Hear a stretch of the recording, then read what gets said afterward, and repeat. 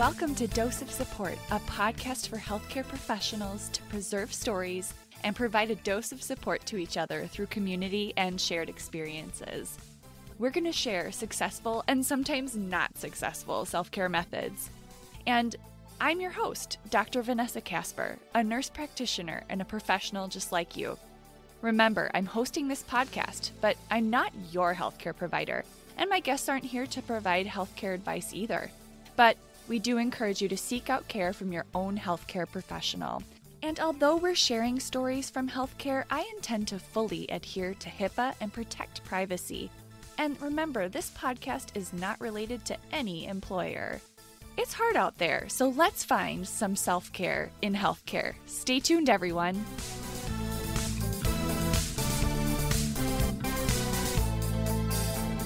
Well, hey listeners, let's huddle up again for another check-in this week. I'm coming off of a lovely weekend outside. We visited my sister and brother-in-law at their cabin, and we were able to socially distance and hang out outside and just be on the lake and feel the breeze, and it was just beautiful weather. I took my little guy out in his swimsuit. It was just the cutest. And then if any of you follow us on social media, you'll see that I posted some skincare ideas for Self-Care Sunday. And you'll note that I am looking for the holy grail of a sunscreen and a tinted sunscreen that's also a moisturizer, because I don't wear foundation and I have very fair skin, so I need to have sunscreen. And really everyone that's listening to this should have some good sun protection, especially during these summer months where we're all outside a lot more. So I got a couple of really good recommendations from Dr. Haley Laku and Dr. Carrie Baki. So thank you guys for reaching out and participating on Self-Care Sunday. But also, if anyone has that holy grail of like that triple threat where it's SPF and tinted and a moisturizer, DM me, send that my way. I'm still looking for the good recommendations that are out there. This week, we are going to talk to Danny Gonzales, who is a hospice nurse. And before you cringe, hospice is really scary as a word for some people. And in my work, I talk a lot to patients and families about how really hospice enhances quality of life. And so that is our goal with this episode, is to do a little bit of teaching and learning for anyone out there. I hope you enjoy the episode and stay tuned.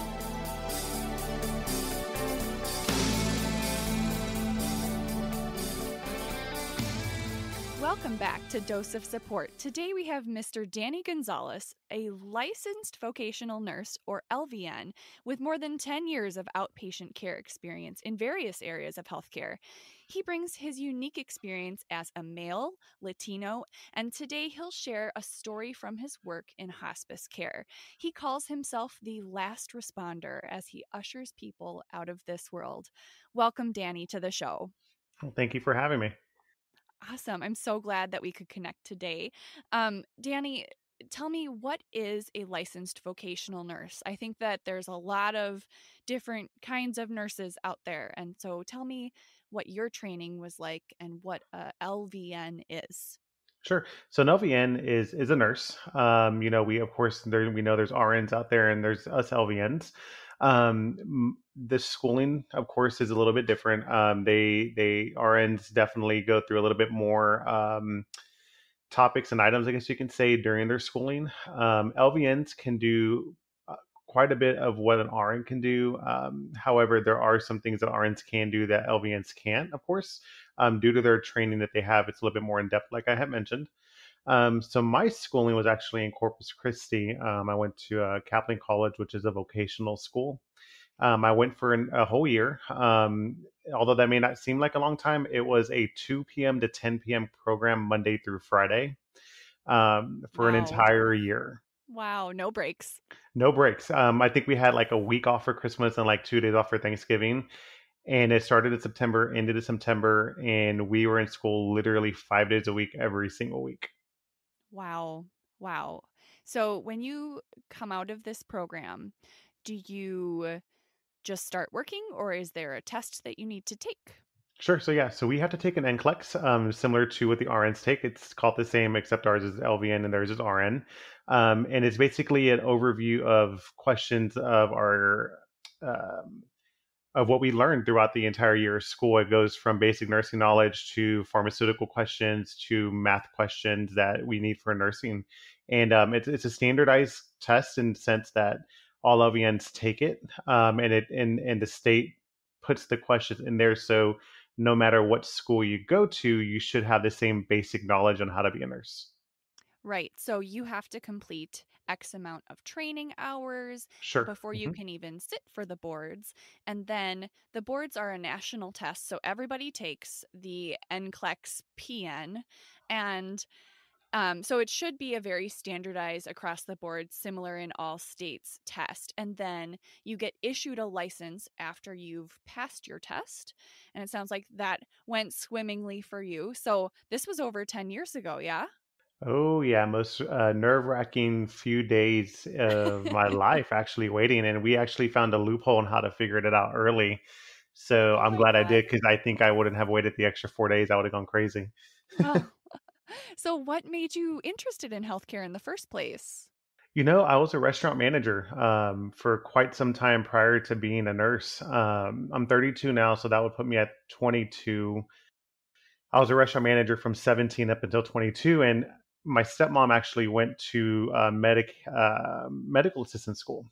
And one night I was just fed up with work and I had no idea what I wanted to do next, to be completely honest. And a pop up came up and it said, go to school to become a medical assistant. So I did. I was like, you know what? I'm trying to change a career. I want to do something different. So I did. I became a medical assistant and I graduated, took a test, Which is, and I mean, like, that's a oh, whole different job too. Like, yeah, medical assistant is totally different. And hopefully we get to cover that role here on yeah, Dose of Support as well. But sounds like you were like, I'm yeah. going to try that. Yeah, so I did for 3 months, and the lady next to me, the nurse next to me says, "You realize we're doing the same thing and you love what you're doing?" And I was like, "I do." And she goes, "Go back to school and become an LVN." So very next day, I went to school, got accepted into the LVN program. About a week later, I quit my job, and I went Now, to school for an entire year as an LVN to get my LVN. do you think that because you were 22 at the time, you were able to just make that snap decision at the drop of a hat and just like go with the wind and like Absolutely, yeah. would you do that now? No, absolutely not. I mean, Right? I still lived at home at the time. I mean, I didn't have very many bills. I mean, the money I was making was just fun money. So it was kind of like, oh, I had, some money set aside and I can do this now. Let me just do it. You took the opportunity. That's awesome. So it sounds like your family kind of influenced you to go into the direction and then you had some coworkers that were like, "Hey," and Hmm. supporting you. That's correct. Awesome. So then you pass your boards and then what? So I passed my boards, and prior to passing my boards, I was already volunteering with a hospice company in Corpus Christi. And I kind of knew at that point that this is something different that I wanted to do. But at the same time, I also knew that I had lots of friends and colleagues that worked in nursing facilities. So passed my boards, and I already had a job waiting since we had done clinicals during the last few months of school. They were able to potentially offer us a job the moment that we passed, and I already had a position available, and I took it. So literally, I got my results, and I started work like 3 or 4 days later. That's awesome. That's what every new graduate wants. Absolutely, yeah. So, when you say nursing facility, for everyone listening, Danny is talking about a skilled nursing facility, what used to be termed as, or still is to some people, termed as a nursing home or a rehab facility.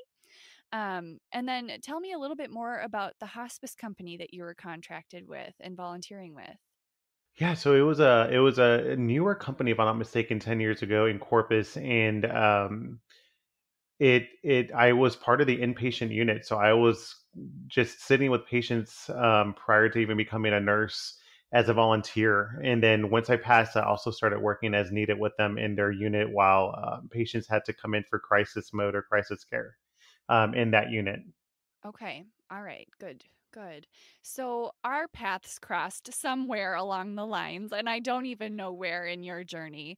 But after you became a nurse, it was this up and down, lots of life changes for you. And do you want to talk about that at all? Yeah, for sure.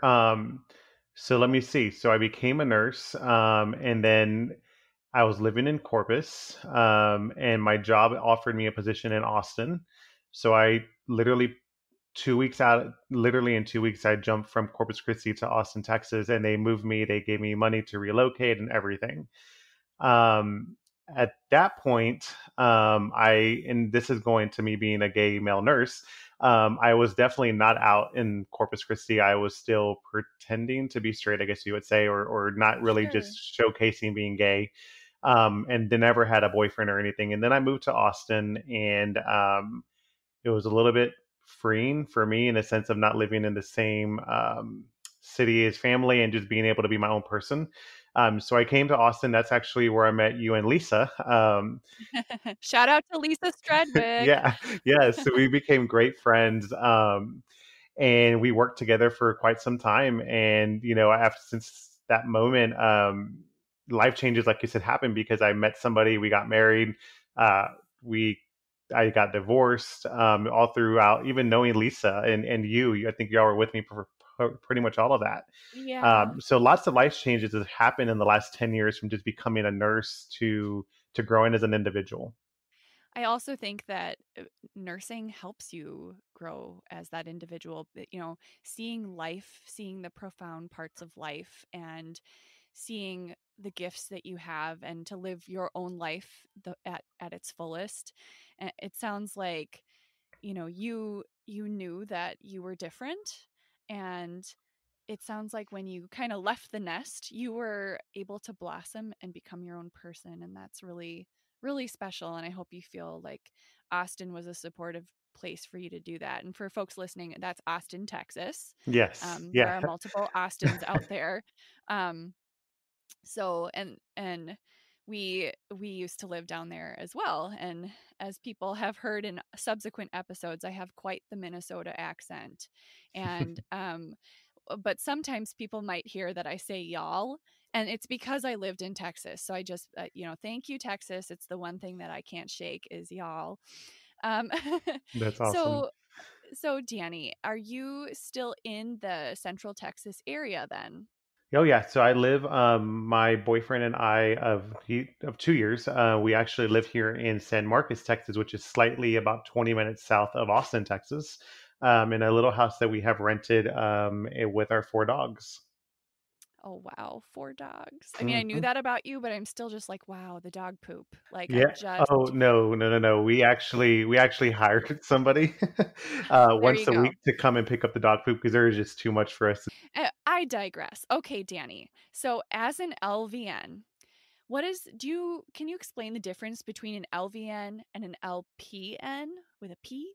Okay, yeah. So the difference between the LVN and the LPN would be there's actually, to my knowledge, there's no difference. It's actually just depending on where you're located in the United States, because some parts of the United States call LVNs LPNs, and then some call LVNs L. Yeah. So to my knowledge, there's no difference. Great way to explain that. I do believe that it is regional. There you go. That's the So, word. yep. So, like a lot of southern states, an LPN is an LVN, and a lot of northern states, an LVN would be an LPN, and they're interchangeable. I believe it's the exact same exam. Yep, it The is. license that the state issues you has a different letter in it, but it's the same role. And so, just for people out there listening that are like, I've never heard of an LVN, or is there a difference? There really isn't a difference, but it is regional, and it's just how nursing formed in the United States over time. So Yep. I did want to make that distinction. And then I have a couple questions about your heritage because you're a Latino guy Hmm. and you live and work in Texas where there's a large Latino population. And so there's different cultural aspects to caring for folks that are of different cultures. And if I remember correctly, you do not speak Spanish. Is that right? I can understand it pretty well, but speaking is, yeah, I'm not very fluent. But luckily, you have a good understanding of the culture because of your own heritage. So, can you speak to that a little bit? How does your background help you take better care of the Latino population in Texas? Sure. So I know, just of course, being Latino, just knowing the way that our culture kind of sees nursing or nurses, and especially in hospice, knowing that in the city that I'm in San Marcos, when I go see a patient that I know is Latino, just because either the demographic sheets, I know when they say we have family, I know I'm expecting to see sometimes a larger family than I would in other different backgrounds. I also know that usually they like to, there's just so many cultural differences with like Latinos versus other cultures, and every culture has their own thing. And just knowing I don't know how to explain it. I just know my culture well enough to know how to communicate with them the most effective way, because I know my family and I know the way we want things done on a medical side, and I feel like a lot of us in this heritage kind of have that same feeling. So that's what I want to learn a little bit more of. So for example, like what are some things that you would do differently for a Latino patient? And it's not necessarily do differently. It's just bringing up topics and situations differently. Like I know the Latino heritage likes to, and it's just the way everybody in the older generation mainly were raised was they want to care for their family as long as they can at home. Not to say that that's the right way, not to say somebody else or another heritage is a right way. Just knowing that in the Latino family style, that taking care of your loved one at home as much as you can is what they want. So having the conversation about possibly going to a nursing facility is going to be harder to speak to that on the Latino side, because they also feel a lot of times Latino families are bigger, so they feel like we have enough family that can come together to help care for them 24/7. So trying to find the walk around to say, hey, look, it's not going to work at home, but we need to get to a facility, and having that conversation coming from somebody in my background is maybe a little bit easier than maybe somebody in a different background speaking to somebody in the Latino heritage, in that sense. So that's one thing. Another one is, of course, religious preferences. Not to say all Latinos are one religion, not at all, but um, a lot of them are Catholic, and knowing their religious preferences, being Catholic, and things like that helps. It definitely helps with the process on talking about religion. So, growing up Catholic, I know how to talk about different things that maybe Catholic religion may want to talk about, if that makes sense. Yeah, that does make Um, sense, and, like, offering last rites with a priest and things right, like that. So understanding religion helps you relate to the patient, even if you don't practice that religion. I have found that that's been very handy for me as well. right. Okay, well, thanks for speaking to that because I think that there's food, there's Oh, religion, yeah, there's there's just so so much. much Yeah. weaved into that, and I think that because because you are of that heritage, you can really serve patients in your area better um, than like a white girl like me from Minnesota. Um, Hey. and And what's also I want to point out is that we actually also talk about the different cultures and heritage when we go through class for LVN. They do also have questions on our national test about the different cultures and the different heritages to make sure that we have that broadened experience. awesome. Awesome. So you currently work as a hospice nurse, correct? That is correct. So what does a day in the life? You have two jobs though. So what does the day in the life of Danny Gonzalez look like? Sure. So my day is every other week. I'm actually on call for hospice after hours. So the moment that 5 p.m. hits and the office closes, I'm on call from 5 p.m. until 8:30 a.m. the next morning. That's Monday, Woo! Tuesday, Wednesday, Thursday, and then on Friday, 5 p.m. I actually stay on call all through the week until Monday morning, 8:30. Um, the best thing is then I'm off for an entire week after hours, and I have nothing to do all day.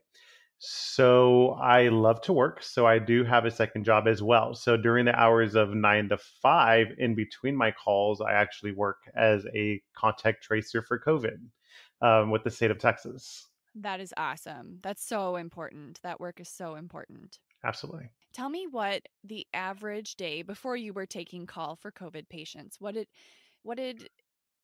let's say you get calls from hospice. Mhm. What happens? Sure. So we have a call center that the calls go to, and every family member is aware that we are open 24/7. So family member, the patient falls, they have a skin tear, they show signs of a UTI, they start coughing, any change at a facility or a family member at home sees in their loved one, they call us. At that time, our answering service gives me a call. They give me all the information. I then call back the family and see. I triage the situation. Triaging is basically getting a feel of what's going on and seeing what I can do over the phone to assist the patient. Because sometimes there's not a visit needed, and it's something that can be handled over the phone with the family, and then we're good. So at that point, I call the family, find out the situation, and assist as much as I can over the phone. If it's something that I cannot assist with over the phone, I get rest, dressed in my scrubs, and I head to the patient's home. Um, So, what are some examples? So it sounds like over the phone, maybe you could advise the family to give a dose of morphine, or sure. you could advise the family to reposition or do some oral care or something like that. But what would make you like, oh, I better get there? What Yeah. makes you put those scrubs So on? So the things that make me say, "Oh my gosh, I need to go," is, "Hey, my family member fell, hit their head, and they're still on the floor." At that point, we don't want them to touch their loved one until we know um, what the situation is, and did they potentially break their hip? Did they potentially fracture something?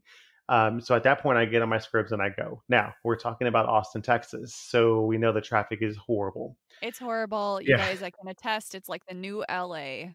Yeah. Oh, absolutely. So we know that already. So our ETA usually is about an hour. If a patient's on the floor and we advise them to potentially call 211 or 311 to help get their loved one off the floor, and that's when the fire trucks will come and assist the patient off the floor. Now, So for folks that are out of state, not every state has a 311 or 211 number. And so in Danny's area, that is like the informational non-emergent number that you would call. right? So that's why he's saying that number and not Yeah. 911. Oh, sorry. Yes, yes, absolutely. Thank you for that. So falls with injury is something that we definitely go out for. My loved one is having issues breathing. I don't know how to give them morphine. I'm not sure what to do next. Can you please come? Absolutely. Oh, So we okay. definitely do that. Now, I do preface by saying that when we do admit, we let them know we are not a 911 service, so I cannot be there in 15 minutes. Right. So the families, have to acknowledge the fact that there might be something that I ask you to do over the phone in the time that I'm getting there to make your loved one comfortable. So that's what I do. I triage, ask them to do something, and then I head that way. Okay, so and then you get there and then you treat the patient, make them comfortable. And the goal with hospice is comfort and Mhm. quality. Is that right?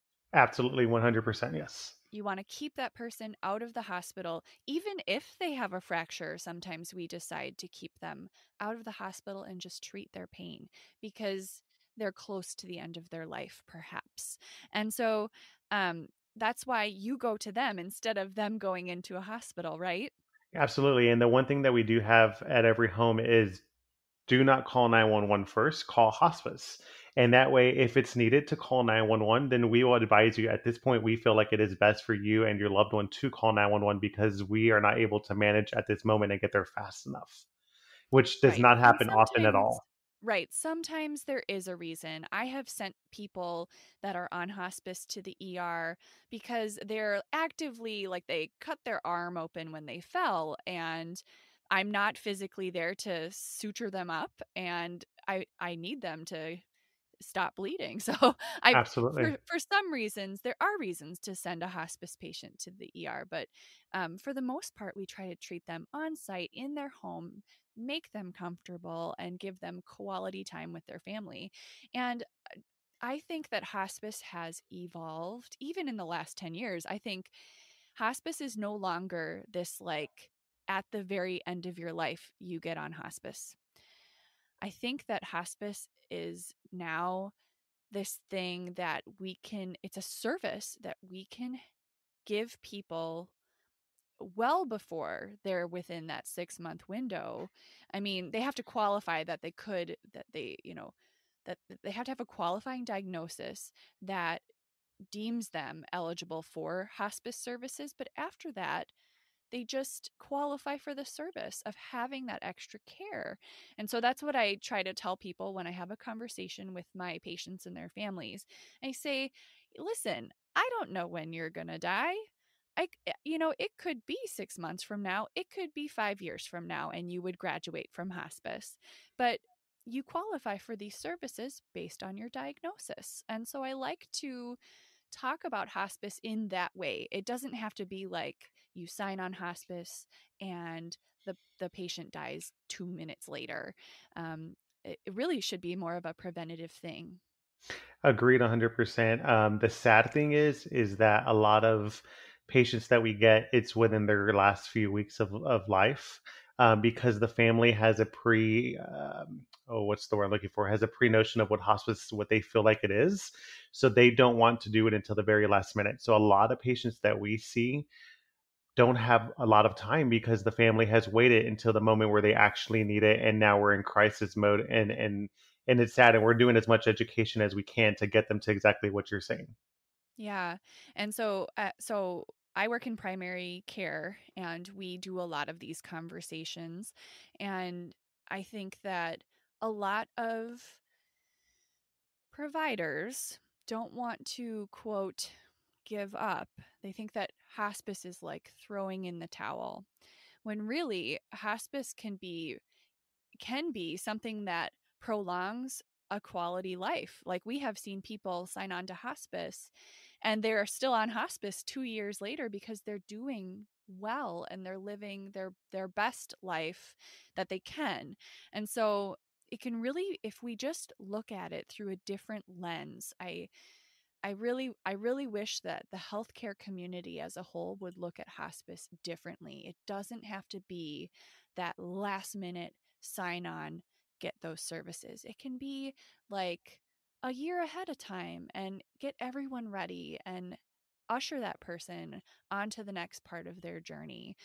So I know that's a little soapboxy, but that's um tell me, do you see hospice nurses on TV? No, no. Actually, I do not.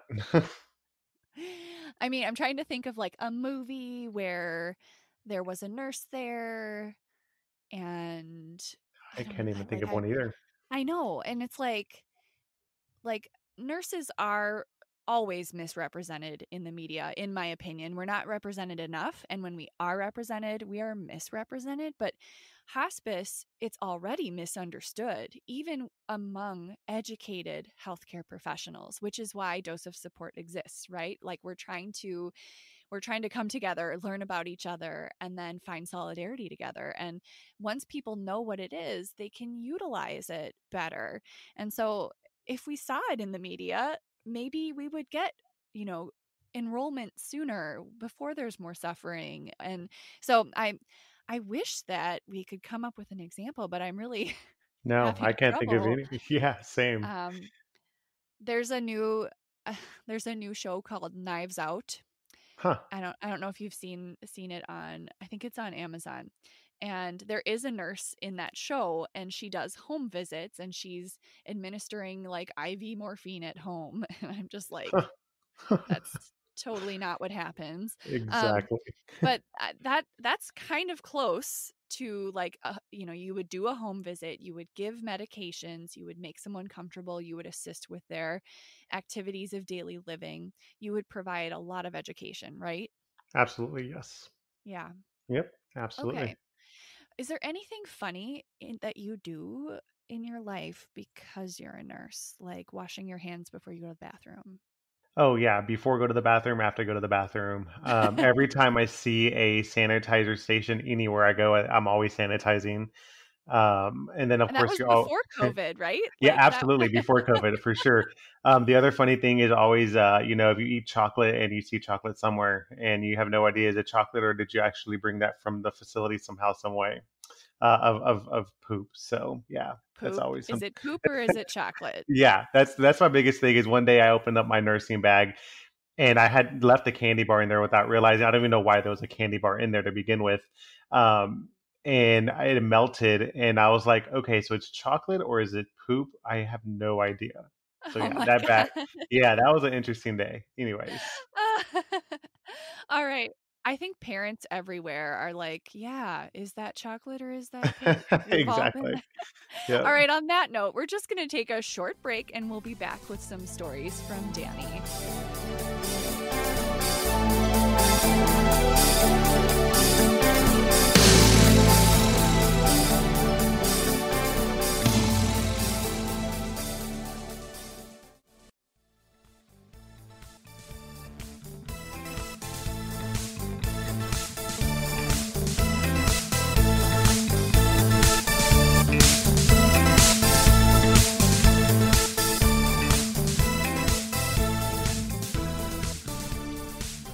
And welcome back to the show. We have Danny Gonzales, our licensed vocational nurse and hospice nurse, with us. And he is going to share a couple of profound moments with us from his practice. Danny, go ahead. Sure. So doing this for almost 8 years with hospice nursing in general has definitely been plenty of moments. Some of the ones that stick out, is there's been a couple of times, especially one where we had a family call in the middle of the night, that their loved one was having a hard time breathing. Of course, I asked them to please administer morphine, which they did, and I let them know I was on my way. Luckily, this patient was only about 25-30 minutes from me. So when I got there, they had already had family gathering around, and the patient was still alert enough to like still know what was going on. But she also knew that she was getting ready to pass. So, I got there, we allowed her to get a little bit more comfortable. Her family was there, and you can just tell the love in the room. And she passed peacefully moments later, probably about 20 minutes after I arrived. Just knowing that they had the opportunity to call a nurse in the middle of the night, ask what to do, we were able to triage it over the phone, get them comfortable. I was able to get there and even be there for her last moments. That was definitely. People always ask, like, how do you do it? And my biggest thing is, our goal is to make people comfortable, and that's exactly what I did that night. Is I was able to help with the orders from the doctor to help get that patient comfortable enough to to to be there with their family, to pass peacefully in bed. And when that happened, that's just a moment that shows me that this is what I love doing. And it's so weird to say that I love it, because you're helping those who are at their end, but at the same time, we're all going to be there. So I rather make sure that that is the most comfortable transition than it be painful and long and agonizing. So. I'm sitting here like nodding my head because I think that death in our culture, as in American culture, is just really viewed at this as this really bad thing, or this thing to fear, or this thing to avoid. Um, and it sounds like, you are seeing it head on and acknowledging it and helping people to accept that death is part of life. Mhm. And it is a hard thing to, when we have been told, and even subliminal messaging about how to avoid death, and that it's almost like we avoid it, we avoid talking about it, it's not part of what we do in America. And because of that, we have people that suffer longer, I think. Mhm. And so I think part of your role is helping people come to that realization that it's normal to go through that process at the end of a natural life. Yes. Um, and so it sounds like you have hard conversations all the time. And Oh, yeah. Oh, yeah. Oh, yeah, they definitely are. And it's hard to, there's also family members who are not very accepting of it, and just having to have the conversation like, this is what's next and this is how we're going to help, make sure they're comfortable. So, it is hard to have the conversations, but they're definitely necessary and they're on service for a reason, and that's why we're here.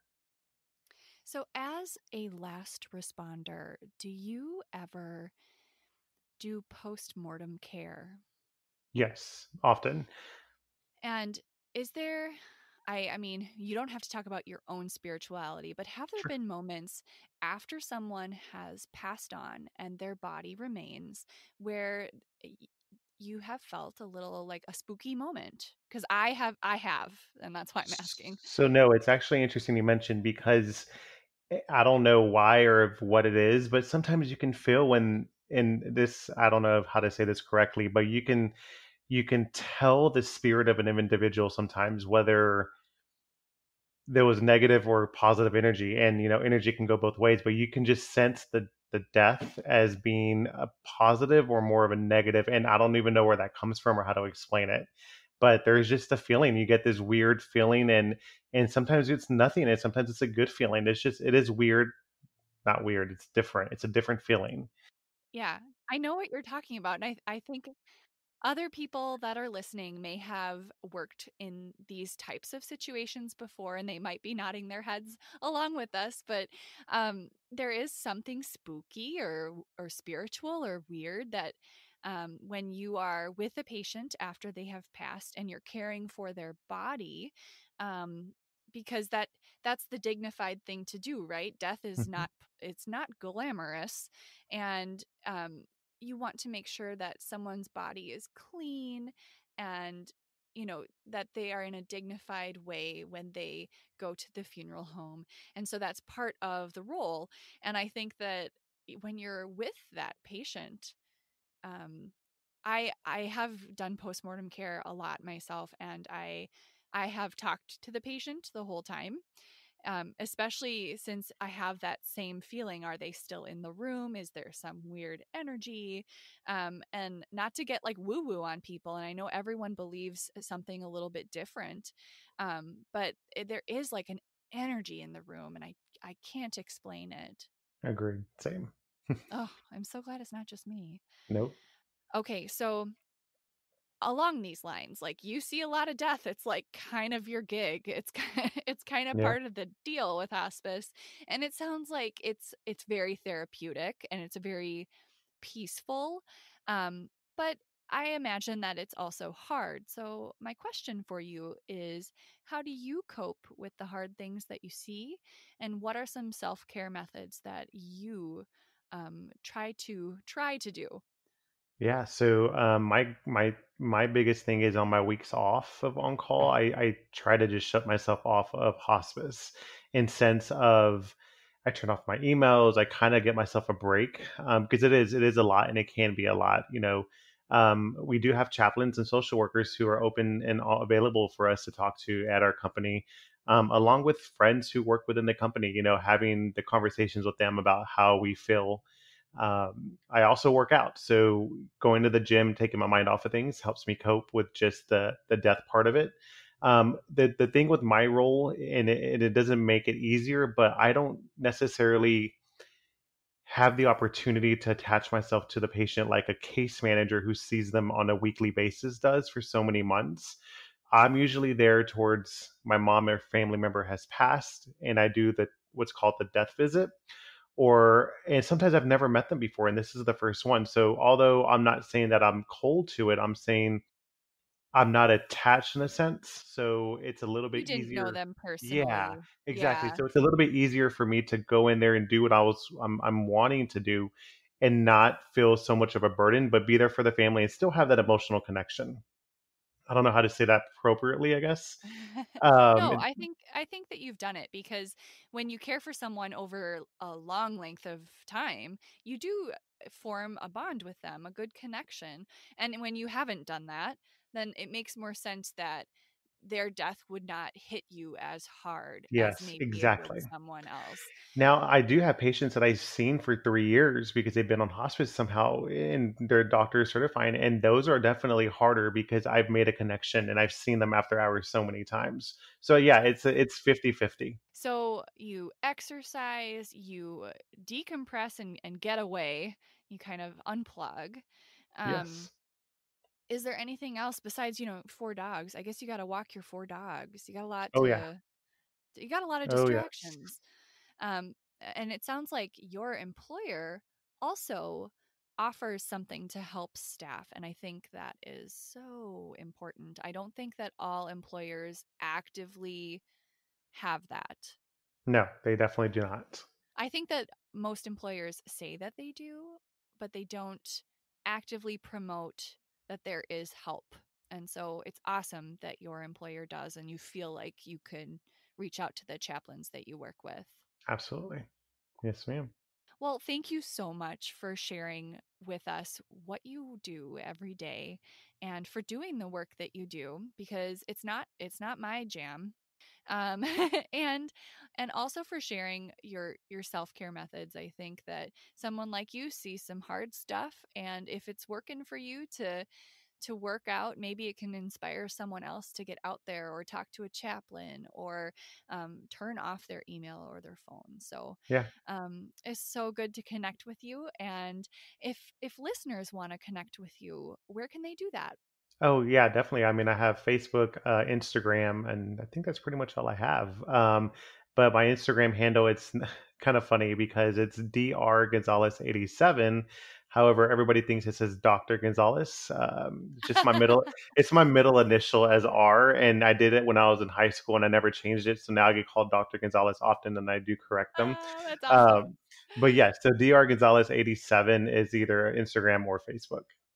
That's awesome. And if anyone out there listening wants to connect with me, I'm at hello@doseofsupport.com by email. You can find us on Instagram at Dose of Support. We have our private Facebook group where you can discuss any of the things that came up today. And it's just called Dose of Support, but you just have to answer the questions to get in. And then we also have a website, www.doseofsupport.com, and there you can submit a story if you want to be on the show, and that just comes directly to me and I review them. You can email me there if you're waffling back and forth on something. You can look at our previous episodes and see what they're about. And you can also donate to our Patreon. The Patreon page has a $5 and a $10 Patreon pledge. And if you sign up for either of those, you really get to give input to the show and ask questions from to the guests that are coming on the show. And thank you so much, Danny, for giving me a dose of support today. And listeners, we will see you next week. Stories matter, and now we've captured another one. We'll be back next week with a brand new guest and a whole different story. Until then, make connections and give each other a dose of support. Dose of Support is written, produced, edited, everything by me, Vanessa Casper, with exclusive music by Rafael Sequeira. Don't forget to rate the show or leave feedback wherever you listen. I'm punching out until next week, where we try to find some self-care in healthcare once again.